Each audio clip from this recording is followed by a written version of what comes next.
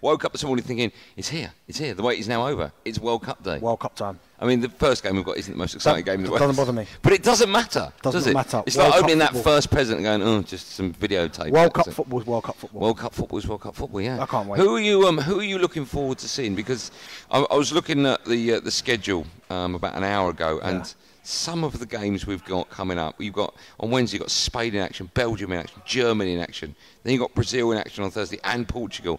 It's just incredible, isn't it? So many good names. I mean, of course, you always look for Brazil being a World Cup, obviously 5 times champions. They're everyone's kind of second team, aren't they? But then you talk about Messi, is it his last World Cup? Can you do it for Argentina? You've got Ronaldo in Portugal. England, of course, Gareth Southgate, getting to a semi-final and a final in his last 2 major tournaments. I can't wait. It's going to be so good. So many twists and turns. And that's one thing it won't be, is plain sailing, where you think, right, we could predict from start to finish what's going to happen. There's going to be bumps along the road, but listen, it's World Cup. I can't wait. We are, by the way, I should point out where we are. We're at the talkSPORT fan zone, which is under the Arches in Waterloo. Now, we came in, I got here as a professional. I got here quite early. I got here about 10 o'clock. Benny, you bowled in about 2 minutes ago. But we've both had a look round, and when we were told at talkSPORT just where we're going to be doing our live shows from, I have to be honest, I didn't think it would look anywhere near as unbelievable as this. Yes, it's fantastic. Massive venue, pictures everywhere, mainly of you.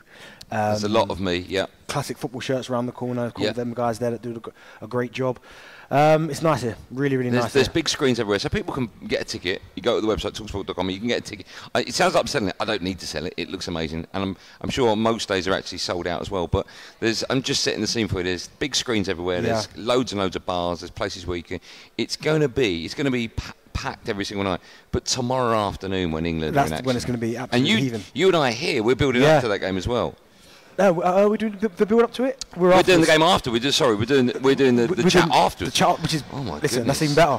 I think I'd rather do the chat afterwards. Yeah. Oh, hold on. Does that mean I'm just looking at my producer? That mean I can have a beer or not while the game's on? He says one. Yeah. One per half, or just one? One per half. But do you know what? I do slightly not worry, but I think when the draw was made and we got the teams we did, Wales, USA, and Iran, everyone just went done and dusted. But when you start hearing like European football experts and experts from around the world talk about Iran and USA, and we know Wales already, they're next to us, you suddenly go, oh, maybe this ain't going to be as plain sailing as we think it is. Because obviously Carlos Queiroz, you know, he's at Manchester United, fantastic coach. Yeah. He's been in charge of Iran for a while now. That's not going to be easy. You were telling me this morning when you came in, you spoke to someone or you heard someone speaking that we might not even get out. Was it the show before? On this station here, I heard someone talking about that maybe England wouldn't get out of the group. Why? How? What? Because apparently Iran defensively solid. See, Iran are defensively.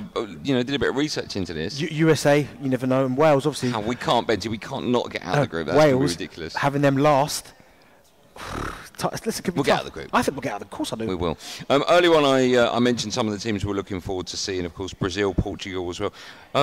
Just a quick word about France, because we woke up to the news that the Ballon d'Or last night, didn't it? Was it last night? Okay, that Benzema won't be playing now. Picked up a knock in training. They assessed it, and it's a 3-week injury. Yeah. So he's out the World Cup. That, of course, is on the back of Conte, whatever you want to call him, being out. Pogba as well. Yeah. They've got injury problems. Obviously, they've got Mbappe still up top, but how much of a blow do you think that'll be for France? Yeah, it's a massive blow.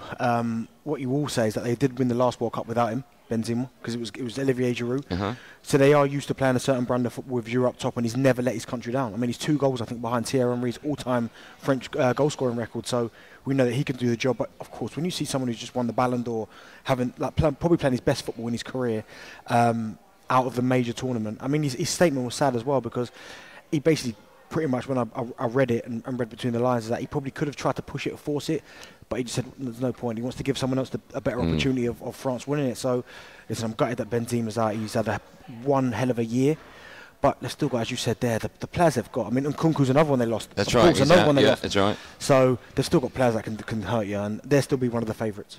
Every game, of course, is going to be live right here on talkSPORT. When you look at the daily fixture lineup, we've got games at 10, we've got games at 1. We've got games at 4 and we've got games at 7. This is about the first week and a half, give or take. 4 games into how are you going to do that? Well, that's lockdown all over again, isn't it? but happy lockdown. Yeah, but some of the games we're going to be getting will be decent other than lockdown when we got stuck with some and you're like, what, really? But how are you going to do that, though? Seriously? 10, easy. 1, 4 and 7? Easy. Well, you're just not going to move apart from when we need to come in? No. I watch it on the train if I'm on the train. Yeah. I watch it when I get into the studio. I watch it when I get back home. What other players are you looking forward to seeing? Of course, it's all going to be about Messi. The closer he gets to that final, and it will be, if he does get there, his 1,000th career game, which you just sort of feel it's written in the stars for that to happen. It is, yeah, but then Ronaldo could say the same thing. So I'm looking for. They are the obvious ones. Mbappe, these guys. I'm looking forward to watching our very own Jude Bellingham. I mean, we've seen him in the Champions League. Been fantastic, hasn't he? He's been brilliant. Can he now go up another level? Now, where people were expecting, we don't know. We're expecting it to be Declan Rice, Jude Bellingham. Can he take it to the next level? Can he help England in that midfield area? Creativity, get the goals, play with that hunger, that energy. I'm looking forward to watching. There's an article in the paper, actually, I think it was today, saying that Real Madrid rule themselves out. How true this is, I don't know. The window's not even open.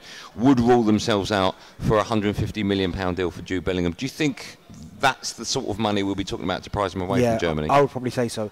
And Real Madrid saying they're ruling them out. They will find that from somewhere. Of course they bid in the January window when a guy was on a free for Mbappe, like 180 million. Yeah. So they've got I think it was one day. I think they were willing to pay the same money that. Exactly. So, no, it will be around that figure because he's young. He's only 19. That's the scary part.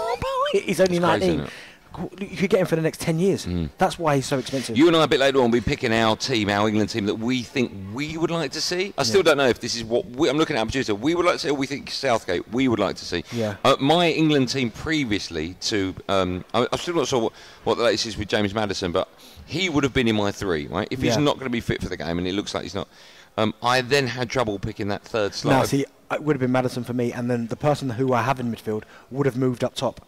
So it wasn't that hard for me. But still, I bet our teams are similar.